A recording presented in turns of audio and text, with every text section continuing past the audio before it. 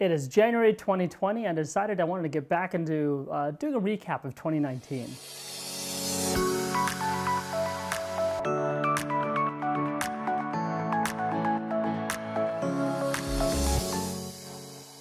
So for me, 2019 was a bit of a challenge when it came to my career in this industry. I mean, I've talked about how I've been here for a while or been in the industry for a while, and I've only been in Toronto now for close to 6 months.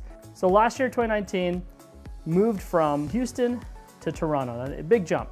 My background really revolved around, the corporate and commercial style of videos and projects. And moving here, what I've run into so far was a lot of the short film and film-based community that Toronto has a large abundance of. The challenge I ran into, one of my first challenges, was just trying to understand the network. And I think challenge number one would be the network. I think anyone who decides to take a leap into a new city, into even into jumping into this career, this is a platform that welcomes networking. And I think networking is the first step for anybody, really. No one knew who I was, so that's important. No one knows how to reach out to me because no one knows who I am, so it goes connected right there. And of course, with no one knowing who I am, nor myself knowing anyone else, I had to find ways to get out there. And instead of me waiting around and getting on the internet, which is obviously the platform that today is the new standard for reaching out and networking, I wanted to do the old style of legwork and walk out to the different networks and meet people face to face. I think today's industry for networking is great when it comes to online platforms, lots of them out there. And the great thing I think from platforms that works for us is you can find out where you can find these people to network with, find people who you want to network with in the industry. And then once you find out who you want to network with and where they network, go there. The second part to the whole networking that I believe is very important is to actually build the relationship.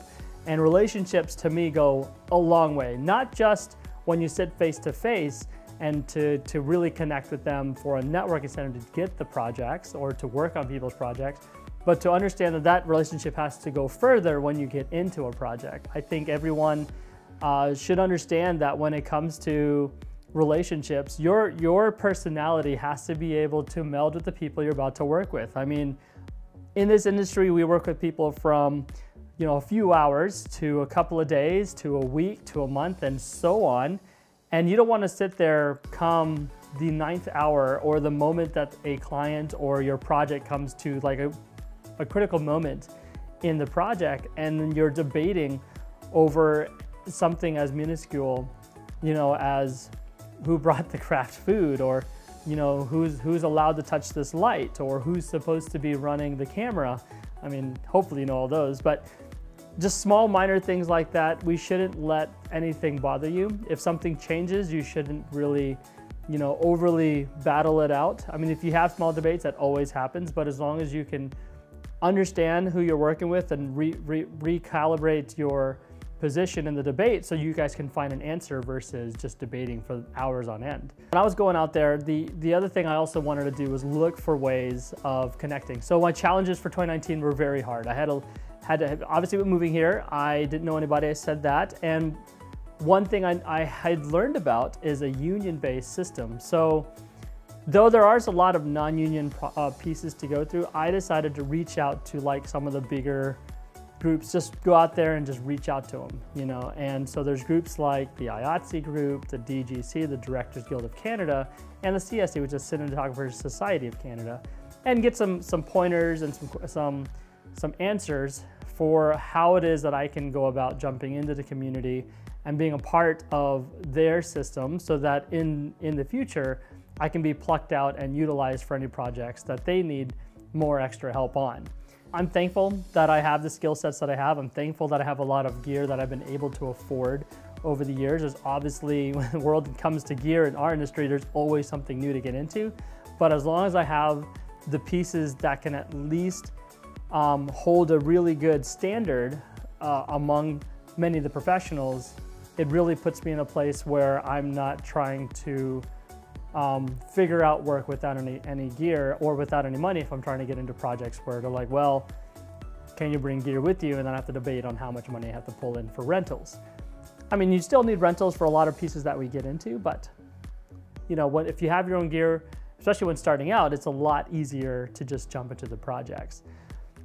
You know, for me, the challenges were obviously working with different people, learning the industry of the film, short film kind of style was a challenge for me since, again, I come from a very corporate and commercial mindset, marketing mindset. It's a lot different than the film side. On the film side, you know, I fell into it jumping into Toronto, and it's been a lot of fun, I will say, and I'm enjoying the people I've been able to work with in different lights and different types of projects. And I've been in different groups, from like a small group of like 4 of us to now I've been on a short film that had about 20 of us on set, which was lots of fun. I love working with teams, and I've done several projects since I've been here. 6 months in, and I've pretty much done a project every month, which is awesome. I have to thank, again, the people that I've worked with who have given me the opportunity to showcase my visual creative side and take the opportunity to jump in and help them as well. It's a wonderful collaboration amongst the whole board of people that do it. So that's been lots of fun. So a lot of challenges that I think I've done a pretty decent job jumping in. I look forward to taking my learnings of the Toronto group of people and huge plethora of talent that's here and being part of it. And I look forward to 2020 and jumping in and hopefully working with some of you guys, you know, anybody who's in the GTA that needs someone of my skill set to help you. I would love to be a part of the team. I am, again, very much a team player. So and I've been in the industry in a way that I enjoy just about every aspect. So honestly, I'm not one to say I only do one or the other. I enjoy having the ability to just jump in, get my hands dirty, and make, you know, our overall project help out, because our ultimate goal is to take the team towards one goal and create something that will definitely, you know, provide to an audience that we hope will enjoy. So looking forward to more episodes. I will be hopefully doing some more project tests. I want to do more tests on these videos this year. My goal this year is to basically, you know, not to do a whole lot of like tests of gear per se, but to actually see how well I can make certain things look. Because I mean, that's what I ultimately want to do.